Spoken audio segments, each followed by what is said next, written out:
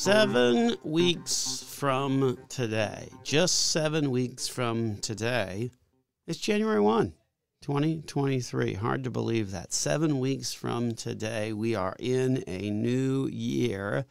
What are some of the tax tricks that you can do between now and then to best position yourself for this year and into the future? Well, that's what we're going to be talking about on this segment of the program. Welcome to Dollars and Cents, where we help you make sense out of all of life's decisions involving your dollars.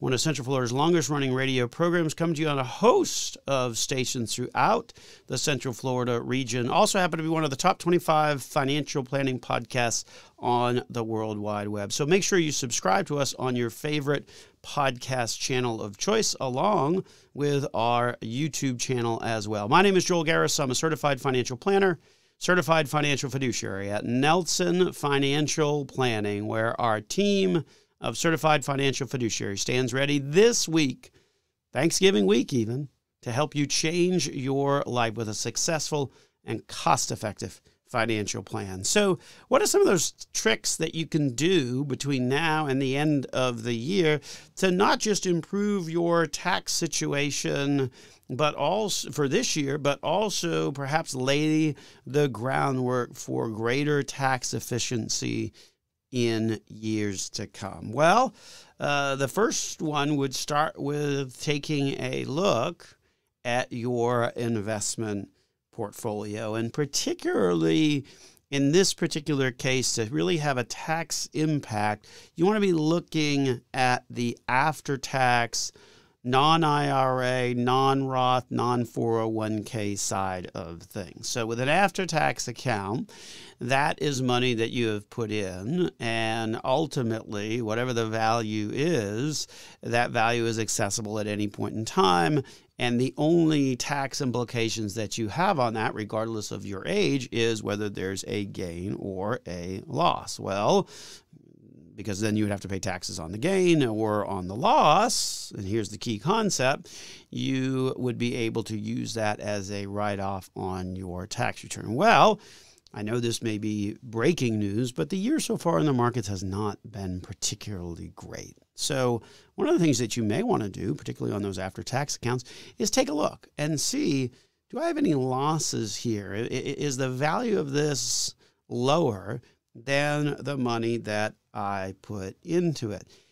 Because the other thing that you want to probably take a look at is just make sure that the investments that you own, particularly if you own mutual funds, aren't generating or paying out a capital gain of any kind in the month of December. Now, that would be very rare to see that because of the performance in the market, but ultimately, to the extent any funds have sort of repositioned different holdings, then that could certainly have generated a gain that then gets passed proportionally on to all of the shareholders of that particular fund. So you could be looking at a situation where I lost money, I've got less than what I put in, and I'm about ready to then get hit with a capital gain during the month of December. At this point in the calendar, any of those fund companies, any of those investment managers certainly should be putting out approximate amounts of what those capital gain distributions should be. So it'd be easy to kind of find out that piece of information. And so you might want to shift out of that fund, avoid what could be a potential capital gain distribution, number one. But more importantly, you are able to then take that paper loss and convert it to a realized tax loss that you can use on your tax return to offset capital gains. Now, capital losses can be used to offset capital gains in their entirety. An extra $3,000 of those capital losses can also be used to offset other income, work income, for example. Beyond that, The losses, well, the good news is you don't lose them in a particular tax year if you don't use them. You get to carry them forward to future years. So just be aware that you can do that, and that may be a tax-saving strategy that not only you could do for this year, that would certainly help, but also because you're able to carry those capital losses forward, then you're able to have that for future years as well. So certainly something to think about in terms of that investment portfolio, looking at the after-tax side of things. One caveat on that, you don't necessarily want to buy back into the same fund that you sold within a 30 calendar day period. Otherwise, it's treated as a wash sale and you don't get to take that loss as a write-off. So just be aware that there are some nuances there, but certainly something worth looking at in terms of your investment portfolio. And at the end of the day, is there a way to take those losses and generate them so that you'll have them on your tax return for this year? And to the extent that there are more, then you can carry them forward and help to reduce your taxes in future years as well. Number two, obviously, this is a very popular activity between now and the end of the year. A lot of people do a lot of their charitable giving. Certainly, that charitable giving winds up being potentially a tax deduction for this year. Now, a couple of things to remember. You were, for the previous 2 years, getting sort of above the line write-off on charitable contributions, $300 as a single person, $600 as a couple. That was an additional deduction for charitable giving that you were getting that you were eligible to take regardless of whether you were itemizing or not. Unfortunately, for the year 2022, that's gone away. So in order to have your charitable deductions or charitable contributions actually contribute to reducing down your tax bill, you have to look at itemizing your deductions. Well, with the standard deduction as high as it is, I think it's right around, what's it going to, $28,000 for a married couple, then you've got to get above that threshold in order to have your charitable contributions actually directly reduce your tax bill. So understand, charitable giving, it's certainly something that a lot of folks do as you get to the end of the year, but sometimes the tax implications can be quite limited.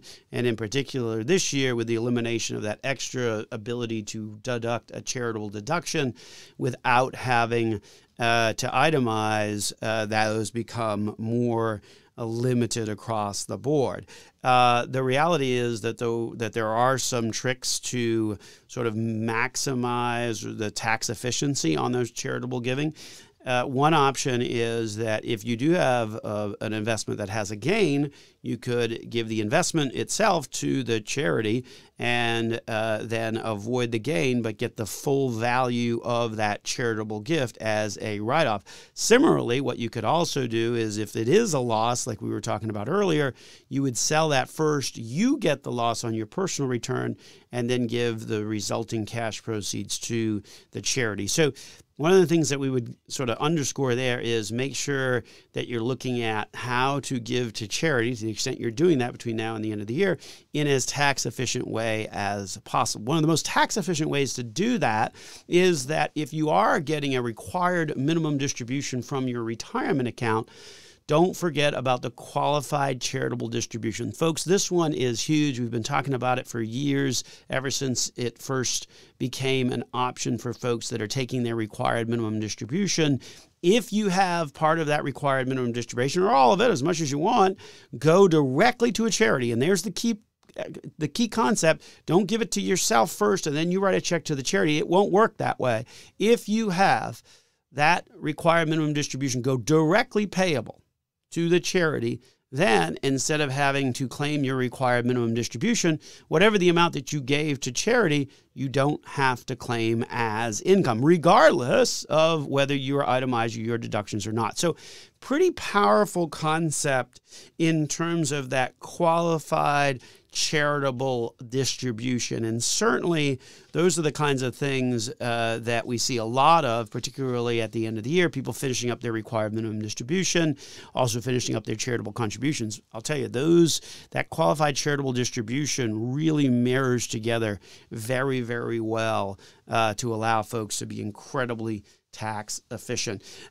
Likewise, we've got a few other things as well to talk about some tax moves that you can make between now and the end of the year that will help save you on your taxes this year and reduce potentially your tax liability going forward. The next one we're going to talk about after the break won't help you save this year, but will help you save in the future. Coming up next here on Dollars and Cents with Joel Garris of Nelson Financial Planning.